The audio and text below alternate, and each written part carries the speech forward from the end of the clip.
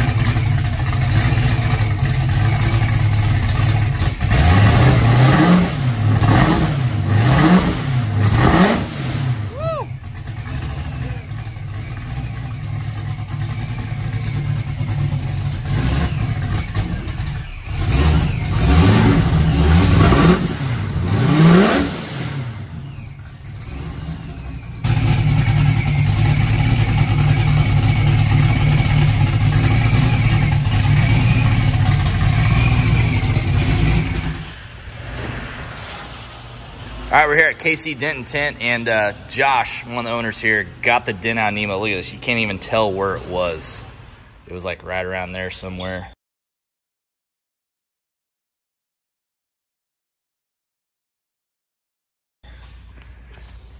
Pretty crazy stuff. Josh is gone, though. He's not here. We scared him away. But he got Nemo fixed up. I mean, that is pretty crazy what he just did. So, hell yeah. If you guys need anything done, KC Dent and Tint is where you need to go. Chris Warren. What's up? Hey, show us your new Hellcat over here. Oh, man. Chris is, call her Christine. Oh, Christine. Call her Christine.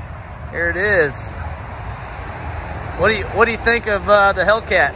It's very nice. I'm actually very spoiled so far with it. Being a vet guy, I had to let one of the vets go and get this Hellcat, and I'm really enjoying it because you can put the family in, have a nice cruise, but you still got some big power. When you pulled up today, I was like, damn, who's driving this nice red Hellcat? And then Chris pops the window open. I knew he was going to get one, though. Oh, yeah. Oh, yeah. Got Nemo over here. Look at this. No more dent. No more dent. Our boy Josh at KC Dent and Tint did a fantastic job getting this dent out on Nemo. Look, we got the C7 out. We got Jason Carter. You might know his other car, Mark Mickey, Jason Carter Racing. They got the fast blue Malibu that runs in Radial Verse World. That's his street car, ZR1. Man, got a Hellcat red eye up here. Hey Nick, we gotta go run an errand. Let's go. They get this jersey in here. It's throwback. Oh yeah, Priest Holmes. Hey man, that's autographed too. Here. That's the big dog.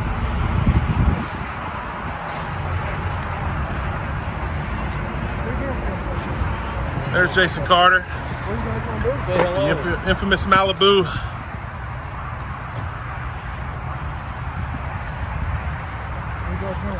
After the gas station. Huh? Oh, yeah. Hey, you need anything? No, I'm good.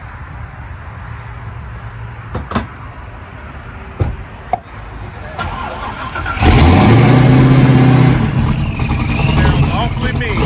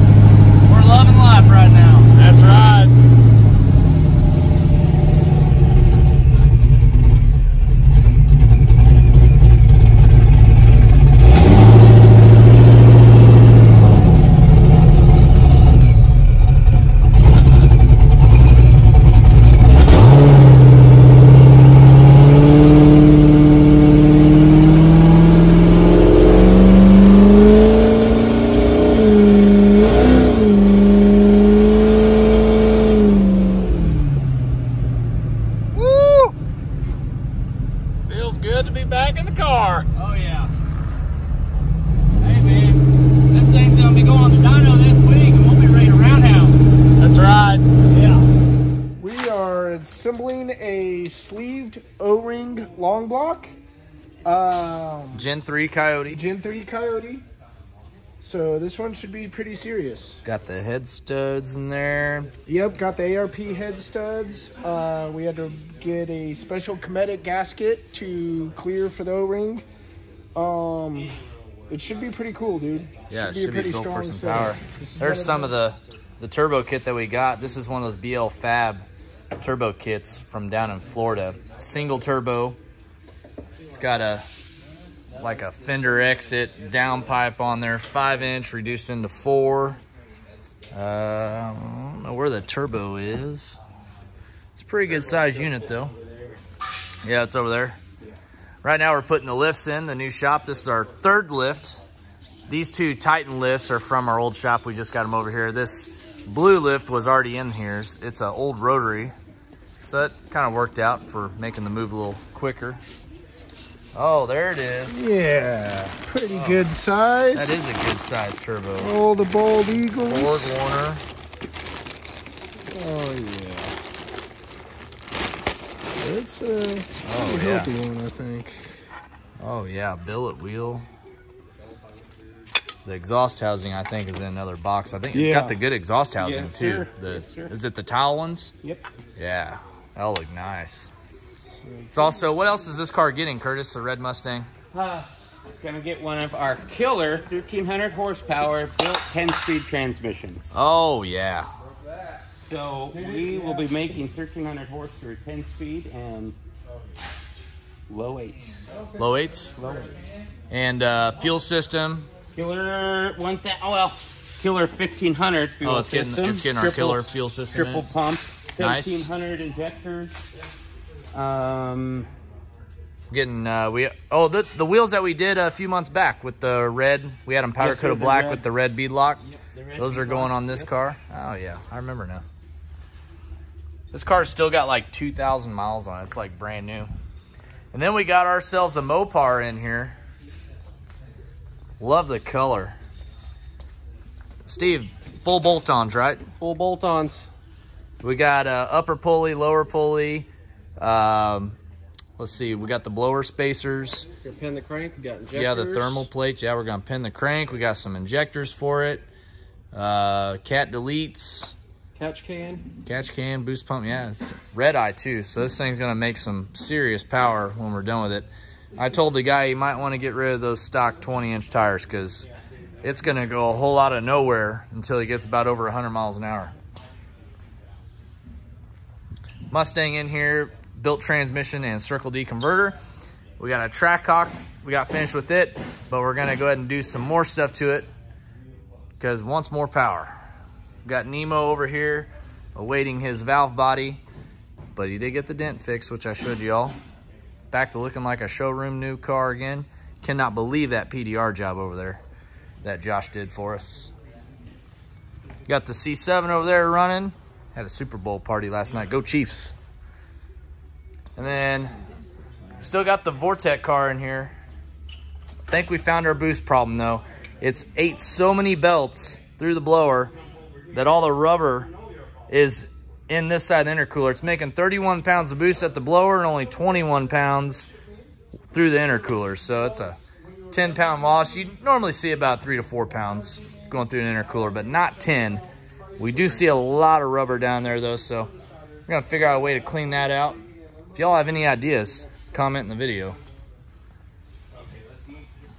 C7 looking good though. Got them cleaned up yesterday.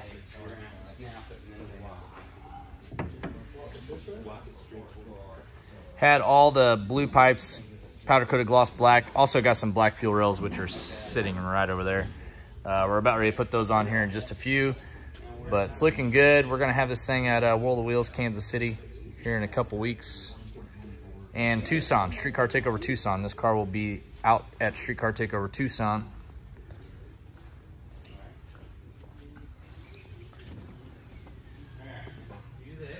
Got the Cortez ice tank in there, RPM roll bar.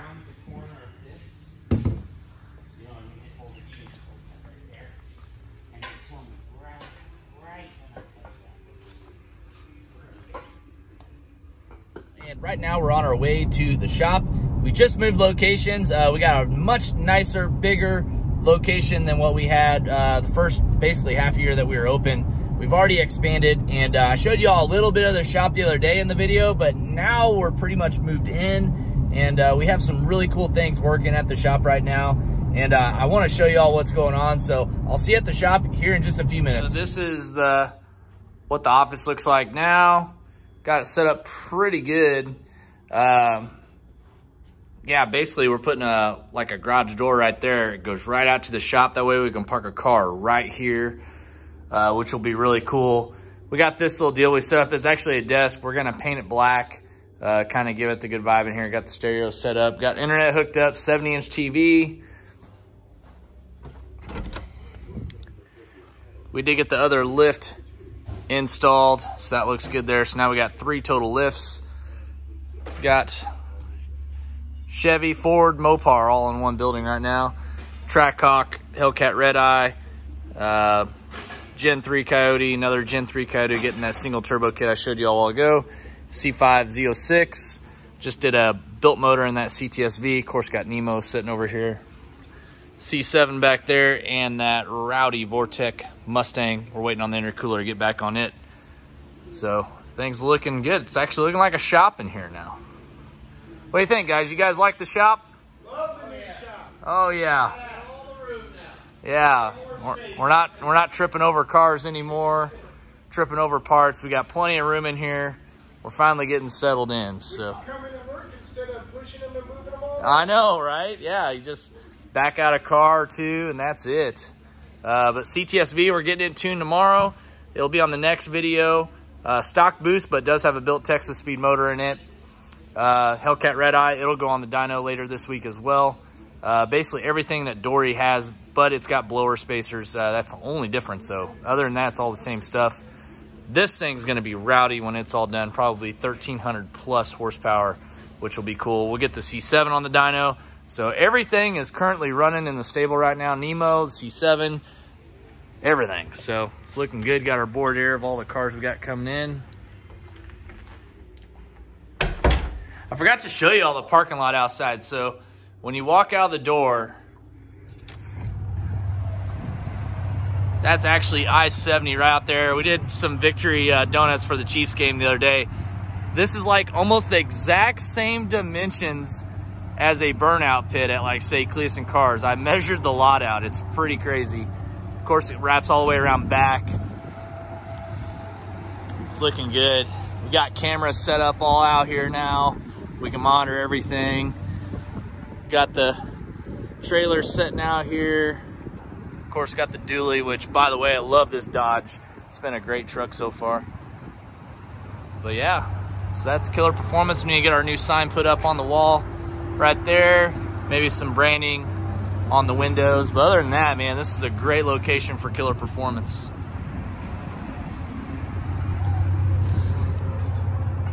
Also, I don't know if y'all knew this or not, but Nemo is actually featured in the very last issue of Chevy High Performance. That's actually a magazine that you can buy and look through. They are actually going to all digital, so it's pretty cool. There's the feature that we got for Nemo. They're really cool photography and pictures done. Grant Cox took all the pictures for us. The actual magazine looks like that, though. It's the very last issue. It came out this last month. So March issue, March 2020, last issue of Chevy High Performance, and Nemo is featured in there. That's pretty cool. All the other features that we've had over the years. Of course, we have more. We just need to get them put up. So C7's got 2 more magazines it was in. Yeah, if y'all remember that one, that's OG right there. The 5th gen that I had, single turbo Camaro. That was on the front cover of Camaro Now, which was a magazine that was only, I think, 2 or 3 issues a year. And made it on the front cover back in 2015, which was really cool. This car was actually shot for GM High Tech magazine whenever it was out, but then when they went under, Camaro Now picked it up and actually did the feature on the Camaro. I mean, how could you not feature that? Look at those pictures. Heck yeah. Maybe we'll do another 5th gen one day. You never know. Anyone want a monster? Make sure you hit the subscribe button and watch for our next videos that we got coming out. We're gonna have the C7 and stuff on the dyno. The weather's just been bad. It's about ready to snow again. It's kind of flurrying right now. So we'll see you later. Thanks for watching. Take care.